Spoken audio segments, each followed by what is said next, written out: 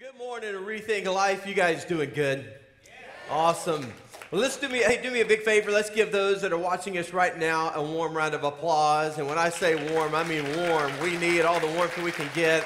So thankful that you're part of our experience in this moment, and just looking forward to what God wants to do in each of our hearts and what He wants to accomplish in our lives as we continue with an exciting future that God has for us for 2017. And as you just heard on the video announcement a second ago, we're just really excited about next week. You don't want to miss it. What an incredible opportunity for you to reach out to some friends, some people that you know that normally wouldn't go to church. This is going to be a great day of celebration. I can't wait to get our whole church under one roof and one place at one time. It's going to be an exciting day. And also this evening at 4 p.m. over at 3 Points Bowling Alley, we're just going to be celebrating and honoring our amazing dream team. We're just going to have fun. We're having a sports theme. I'll be rocking my Tony Romo jersey. But it's only Tony. It's Tony Romo. It's like, man, that Tony Romo, he's like a has-been. Well, I get it. But hey, it's the only jersey I got, okay? But we're going to be having an awesome time with our dream team as we just really celebrate the amazing difference they make in the life of our church. In fact, would you just give our dream teamers a round of applause, the men and the women, the students that serve every single week to make such an incredible difference in so many different ways. And we could not do what we do without them. And so we're excited for what God has in store. And then Thursday night, I just want to encourage you. I know for those of you that are here today on a Sunday, let me just encourage you to mark your calendar for Thursday night. We're having just a night of worship we're really excited about just as we prepare for the big day next week on Sunday. But also Thursday night's going to be an opportunity for us to come together, just have an evening of worship, communion, time of prayer. And what an incredible time we've had over the last 21 days during our 21-day prayer and fasting emphasis. And this is just going to be an awesome way for us to celebrate what God has done and continue just to consecrate an amazing year of 2017 for the Lord. We've been talking about making change, and we've been talking about the importance of incorporating different changes in our lives. And one of the things we've learned over the last few weeks is we've been talking about the importance of incorporating 4 specific principles in our lives so that no matter what maybe change or goal, aspiration that you're striving for, one of the things that we're ultimately trying to accomplish is what God wants to do in our hearts, what changes He needs to make in our lives, because I'm convinced that when we embrace these 4 truths that we're talking about, it's going to help us achieve all the other things that we are so committed to seeing happen in our lives. And so we've been talking about those over the last 4 weeks. And if you've been here, hopefully you've been challenged and stretched a little bit. Week 1, we talked about the importance of learning the principle and applying the principle of less is more. We talked about week 2, the principle of stress is bad. Week 3, we talked about giving is good. And today we're going to talk about tomorrow matters. So let's just see how well you've been remembering that. We have the 4 icons here behind me. And so I'm going to say them. I'm going to repeat them. I'm going to say them one time. I want you to repeat them with me. All right? Here we go. Less is more. Stress is bad. Giving is good. Tomorrow matters. All right, one more time. Come on. Less is more. Stress is bad. Giving is good. Tomorrow matters. So if you're taking notes today, I hope you'll jot down this one important sentence, because it's really the sermon in a sentence. And the principle is this: because tomorrow matters, I must make a difference today. Now, because tomorrow matters, I must make a difference with my life today. Now, here's the thing you got to remember. The Bible says we're not even promised tomorrow. And so because we're not promised tomorrow, how much more important is it for us to figure out a way that we can fulfill a purpose, a greater purpose, God's purpose for our lives today? And so when you think about the urgency of the moment, the urgency of this day, and what I can do, what you can do to make a difference on this day with my life, then there's some things that we've got to learn to understand when it comes to helping us achieve the very thing that God placed us on this earth to fulfill. And I don't think there's obviously a greater example than the life of Jesus. In fact, there was an incredible story In fact, if you have your Bibles, you can open them up or open up our Bible, or excuse me, our church app there on your phone. We have the notes there provided for you. But in Luke chapter 5, I love this story about what we're going to be learning today, because there's so much imagery, there's so much reality as it relates to what the situation was, and ultimately what we can learn from this situation, because I think, if anything, this is exactly what we need to do when it comes to making a difference with our lives today, because tomorrow does matter. And so we're going to pick it up here in Luke chapter 5, looking at verses 17 and 20. And what's interesting is that Jesus was teaching, and there was a moment that literally forced him to stop in the middle of his teaching to take notice. Everybody took notice what was happening, but we're going to learn the reason why it happened and ultimately what was accomplished. Looking at verse 17 in Luke chapter 5, follow along with me as I read. One day, while Jesus was teaching, some Pharisees and teachers of religious law were seated nearby. It seemed that these men showed up from every village in all of Galilee and Judea, as well as from Jerusalem. The Lord's healing power was strongly with Jesus, and some men came carrying a paralyzed man on a sleeping mat. And they tried to take him inside to Jesus, but they couldn't reach him because of the crowd. So they went up to the roof and took off some tiles. Then they lowered the sick man on his mat down into the crowd, right in front of Jesus. Seeing their faith, Jesus said to the man, "Young man, your sins are forgiven." Your sins are forgiven. Now, there are three things that I want us to learn from this particular story, three takeaways, if you will, that we can apply. And the first is this: because tomorrow matters, we must make a difference with our lives today. So how do we do that? Well, Jesus taught us something very, very important. Right out of the gate, what he teaches us in this story is that we must embrace interruptions. We've got to embrace interruptions with our lives if we're going to make today count, if we're going to make a difference with our lives. What's interesting is that Jesus had been away, he had been ministering, and one day he just kind of abruptly shows up unannounced, and he showed up in this little community. It was really a fishing community known as Capernaum, and just on the northern end of the Sea of Galilee. And so in this little community, or in this little village, Jesus happens to show up. Word quickly gets out, and people wanted to go see Jesus. Obviously, you can only imagine when people learned that Jesus was in town. Man, people had heard about Jesus. In fact, some perhaps had even eyewitnessed Jesus perform so many incredible miracles. And so in this moment, people wanted to go see him. They wanted to go hear him. They wanted just to be around him. They wanted to be in his presence. And so Jesus happens to be at a home. Many scholars believe it was the Apostle Peter's house. And so this place is completely packed out.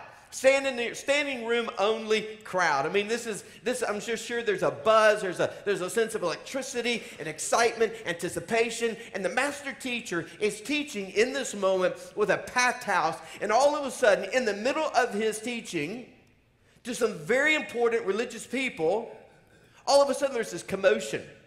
All of a sudden, I can only picture maybe, the ceiling tiles, from the ceiling, suddenly they're beginning to fall, perhaps right in front of Jesus. And then all of a sudden, you see the roof open, and you see this man being lowered down into the room. Picture this now. Here is a man who's paralyzed, brought by some of his friends to this house with anticipation of getting this friend to Jesus, who is the great physician, the one who is the master healer, the one who could transform and change their friend's life. But yet when they got there, they couldn't get in. So instead, they went up to the roof, they cut out a hole, they lowered the friend down into the living room of this home, and there Jesus is teaching when all of a sudden he is forced to stop. He was abruptly interrupted in this moment. I've been in ministry I've been speaking for over 28 years. And I have been in a lot of situations as a teacher, preacher, pastor, communicator, whatever you would call it. In fact, for 14 and a half years, I traveled all over the country and other places around the world and spoke to over 2,000 public and private schools, to over 2.5 million students. And so I would go into auditoriums, I'd go into gymnasiums where I would conduct a student body school assembly. Well, I've been in situations where literally in the middle of me speaking, a fight would break out among some students in the bleachers, right in the middle of an assembly. I've had power outages. I've had where the sound, just completely goes out. Lights go out. Smoke alarms, fire alarms, going off. I've been in situations where a man literally had a heart attack in the middle of the service. I've had people pass out. I've been in situations, one time I was speaking, and I could not for the life of me figure out why everybody was looking up and laughing, and I was like, what did I do? What happened? What's going on? And what did I say? And I could not for the life of me figure out why these people were laughing and why in the world their focus was not on me. It was up in the rafters. And the reason why is because there were birds flying around in the rafter of the church, and people were just, completely enamored by these birds. I've been in a situation where I'll never forget as long as I lived. There was a guy in South Carolina. Some believed he was a part of a cult nearby. I don't know if he was a part of a cult. All I know to do was cray-cray. He literally every night would come and hear me speak. He would sit on the back, and just about the time I would get ready to wrap up the message, I'm telling you, right when I had him in the palm of my hand, the dude would get up, he would walk down the center aisle of the church, and he would just stand there, and he would stare at me. And the very first time the guy did that, I was like, what in the world? Night after night, this happened. I was asking questions. Who is this guy? What is he doing? He's giving me the heebie-jeebies. And sure enough, come to find out, the dude was praying against me. He had it all figured out. But I'm telling you, the dude was cray-cray. I've been in a situation, I don't know if I was in Albuquerque, New Mexico. And it was before I was getting ready to speak, and they were doing a little baptism celebration. There was this big old dude that they were baptizing that night, and this is in a church environment where they have like what they call a choir loft, where the choir is behind, and they had the baptistry built into the top portion of the church.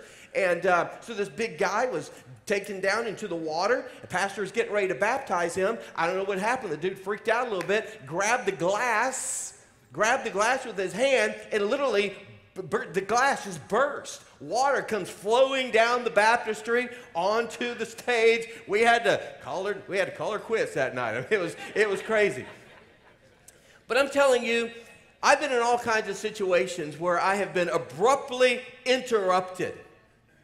But here's the thing we got to realize. In Jesus' life and in his ministry, that was the norm for him. You can only imagine Jesus, the Messiah.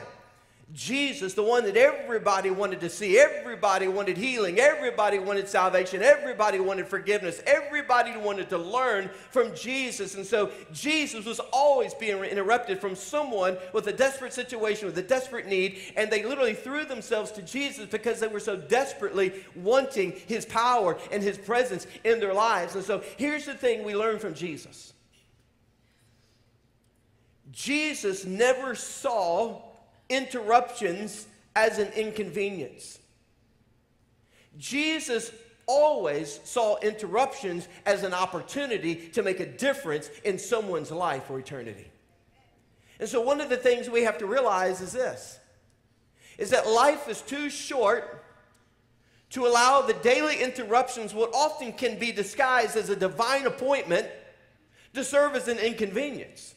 It just might be that God allowed the interruption in your life for a greater reason or a purpose, because there's a divine appointment, and God wants you to leverage the interruption as an opportunity to help someone who perhaps needs your help in that moment that could make a difference in their life. And so the question today is this: for you, do you see interruptions as an inconvenience? Or perhaps do you see interruptions as an opportunity to reach out to someone, to pray for someone, to meet a need in someone's life, to step up where God could use you in that moment to be the very thing that maybe that person needed in that moment in their life. And so here's what the scripture says in Luke 9, verse 62. But Jesus told them, anyone who lets himself be distracted from the work I planned for him is not fit for the kingdom of God. Every day, we ought to wake up and say, God, what can I do to make myself available? God, what can I do to look for opportunities?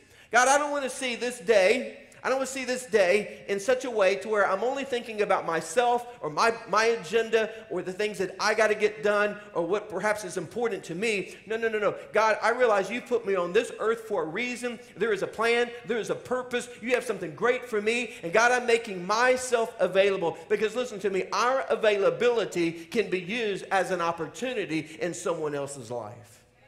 And so we've got to learn to embrace interruptions. Why? Because tomorrow matters.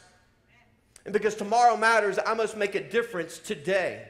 So rather than seeing interruptions as inconveniences, we got to see them as opportunities so that we can be the hands and the feet and the voice of Jesus in the moment in someone else's life.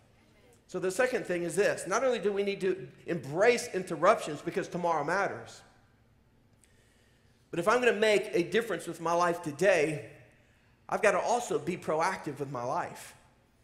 I got to be proactive. You know, the thing I love about the story are the four friends. I love the fact that these four friends, when they caught wind that Jesus was in town, you know what they did? They saw this opportunity and they seized the moment. And here's what they did. They perhaps had been praying for their friend. They perhaps had been in their own way, trying to figure out a way to reach out to their paralyzed friend. I mean, here is a friend who's paralyzed, he's helpless, he's hopeless in the situation. And so you have these four friends who leverage the moment. They take their friends to this house where Jesus was speaking, and yet when they arrived, you can only imagine what they must have experienced when they saw literally a packed house, perhaps people standing outside, people perhaps, peering through the windows, people who were just doing whatever they could just to get close enough, just to even hear what Jesus was saying, and all of a sudden these four guys show up, and I can only imagine when they saw the crowd, what they must have been thinking. Chances are, for many of us, had we experienced the same thing, you know what we would have done? We perhaps would have been reactive and said, man, I can't believe this. What a bummer. Man, I didn't realize all these people were going to be here. Well, I guess it wasn't meant to be. And what happens is that when we see an obstacle, or maybe when we see a barrier, we allow those barriers to maybe disguise themselves, maybe as an inconvenience. But what you got to realize is that these four guys, because they were proactive in their faith, they were willing to do whatever it took to reach their friend because their friend needed to get to Jesus. It didn't matter how many people were there, what kind of obstacles were in their way. They were so proactive, and they had such a strong belief, just believing that if they could just get their friend to Jesus, if they could just get their friend to Jesus, he would make the difference in his life. So rather than seeing the crowds as a barrier, here's what they did in their hearts. They believed that God was bigger than the barrier of all of those people, and because they were strong in their faith, they took proactive measures to do whatever it took. As a result, they thought outside the box. They refused to take no for an answer. They climbed up on top of the roof. They dug out this hole. They lowered their friend to Jesus. And I love what Jesus did. Jesus said, because of your faith. He wasn't referencing the faith of the paralyzed man. He was referencing the faith of these four friends who were proactive, who strongly believed that, listen, with God, all things are possible. Jesus recognized their faith, and he said, young man, your sins are forgiven.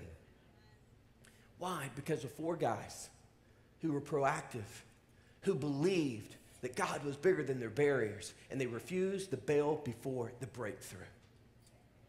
Listen, there are some of you here today that are listening to my voice. Those of you that are watching right now, listen to me.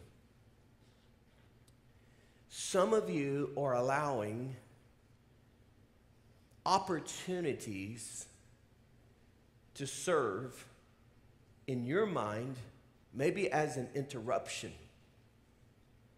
Maybe it's an inconvenience, and because you see it as an inconvenience, that inconvenience is serving as a barrier for you to experience something greater that God wants to accomplish in your life. Now listen, some of you are like the paralyzed man. Some of you are paralyzed maybe by your past. You're paralyzed by present circumstances that you're currently facing. Some of you are paralyzed because of the fear of the unknown, the future. And so you feel stuck. You feel helpless, you feel hopeless, but yet at the same time, you're afraid to take the next step because you see it as being too difficult. You see it as an interruption. You see it maybe as an inconvenience. I've learned this. When I interact with a lot of people and I'm asking them questions to say, hey, tell me where you are in your spiritual journey. You know what's interesting to me is that so often people will say to me, well, you know, I would love to, but I can't. Well, why can't you? Well, you know, we've got this commitment or we've got that commitment. And I understand there are various commitments in our lives that are important, but at the same time, so often what happens is we use the other commitments in our lives to really serve as an inconvenience because in our mind, we see it as an interruption to our routine, to our agenda, to our schedule. And the unfortunate thing is that we're allowing other so-called important commitments or other conflicts to rob us from greater things that God wants to accomplish. And so my question to you is, what is it that's keeping you from taking the next steps in your spiritual journey? For some of you, maybe it's getting baptized. That's why we're doing baptism next weekend for the big day, February 5th. Pack the pack. We're gonna close it out with our big after party, and part of our after party is just a big celebration. We're gonna see people water baptized. Well, guess what? For some of us, rather than seeing that as an opportunity, we see that as an inconvenience. We see that as a situation that's just, you know, intimidating. Well, listen, others, you may be here today. What's keeping you from maybe taking next steps? Maybe it's the fear, or maybe you're using your past, or your inadequacies as a barrier that's holding you back from taking the next steps in your spiritual journey. Once again, you're robbing yourself from what God wants to accomplish in you and through you. And here's something so important. When I hear people say, well, I'm just not ready. There's a lot of things in my life that I got to get straightened out. I got to get figured out. I got to sort through some things. I have to just kind of work through some issues in my life. I get that, understand that. But listen, if you see yourself as a person who is not qualified or not ready, you need to understand this very important truth. Jesus does not call the qualified. He qualifies the called. God gives you everything you need. He'll equip you. He'll empower you to help you take the next steps in your spiritual journey. Nobody wants you to succeed more than Jesus. He died for you. He came back to life for you, and He's with you. He's for you, and He's going to help you resolve the issues. He's going to help you overcome. Why? Because He overcame. Because He overcame, you can already overcome the things that Jesus Christ has allowed you to overcome because of the blood of the Lamb and the word of your testimony. He's alive in you, and you can overcome the things. God just wants you to trust Him in the journey. And so today, be proactive in your faith. Be proactive. Don't react, say, well, I can't, no, it's too hard, I got this, I got that. Don't see it as an inconvenience or an interruption. See it as an opportunity for something great that God wants to accomplish. That's the reason why today, when you're dismissed, here in just a few moments, you're going to have the opportunity to go out into our lobby, and it's an opportunity for you just to interact and find an opportunity for you to connect in a life group so you can do life with other people. And let me close with this statement because it's so important. The Bible says in Ephesians chapter 5 that we are to make the most of every opportunity. Why? Why? Because of these evil days. Listen, we are living in desperate times. We're living in evil days. And you were never, ever, ever, ever designed or meant or created to do life alone. Which leads me to the last thing, and that is this. Because tomorrow matters.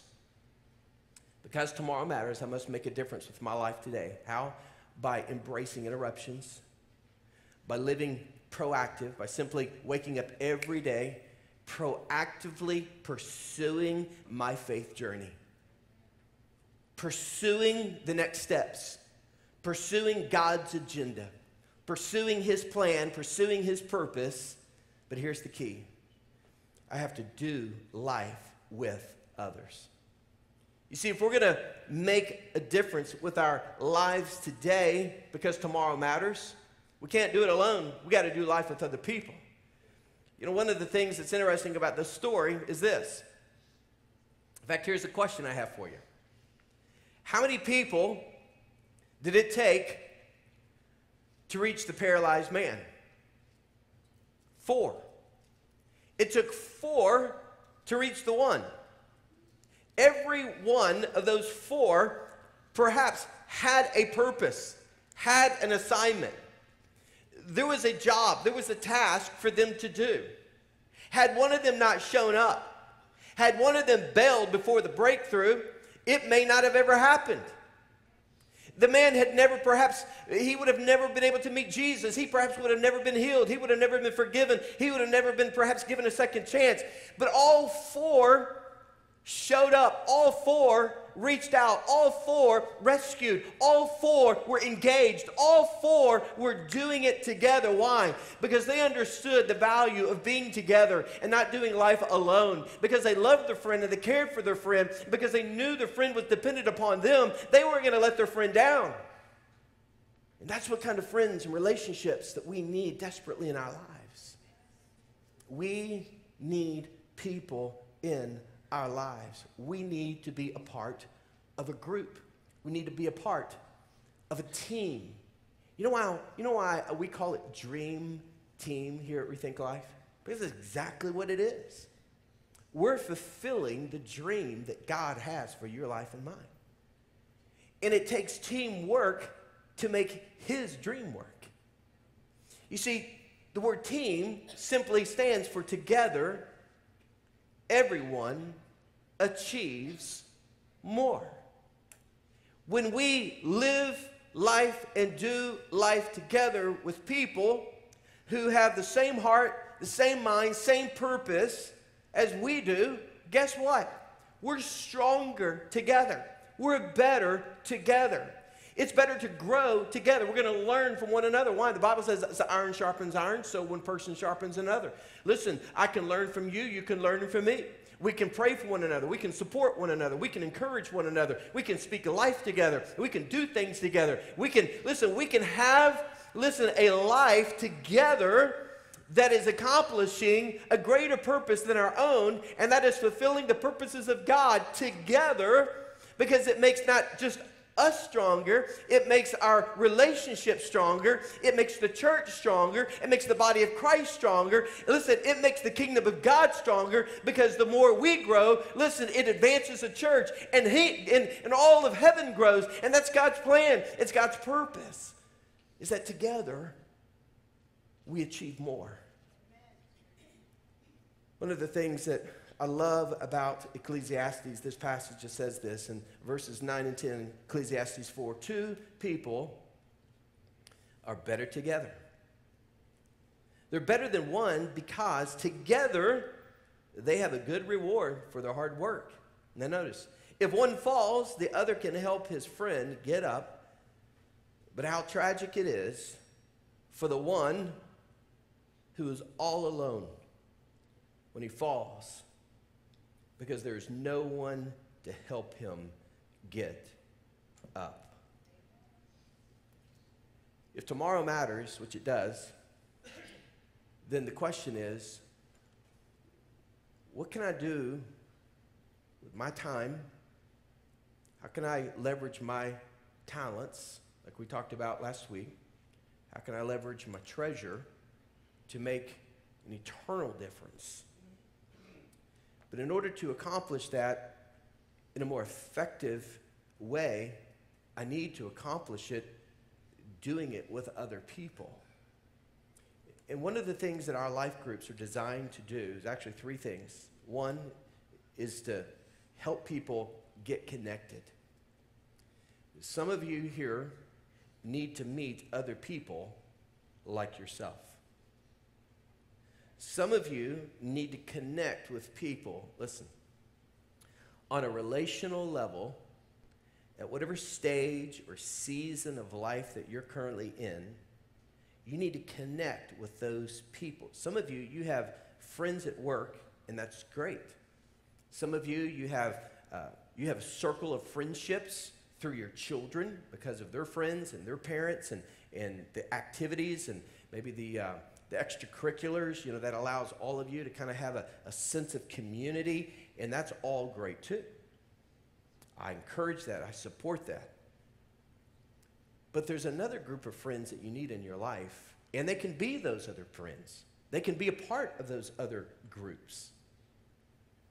But you need people in your life that you can connect with, not just relationally, but spiritually. You need people who can help you grow. That's the second reason why we have life groups. It's not just to help people connect, but to help people grow. We want to see you grow in your spiritual journey. We want to see you flourish in those next steps. We want to see you get stronger in your marriage relationship. We want to help you, listen, strengthen your relationships, even if you're single. We want to help you strengthen your relationships because in this season of preparation, it's going to make you stronger. Your roots are going to grow deeper. You're going to position yourself spiritually, emotionally, relationally. Listen, everything is setting you up, preparing you to become the person whom God has created you to be so that you're ready and fully prepared for whoever that next person is going to be in your life. You need people that you can connect with, that you can grow with, but you need people who will protect you.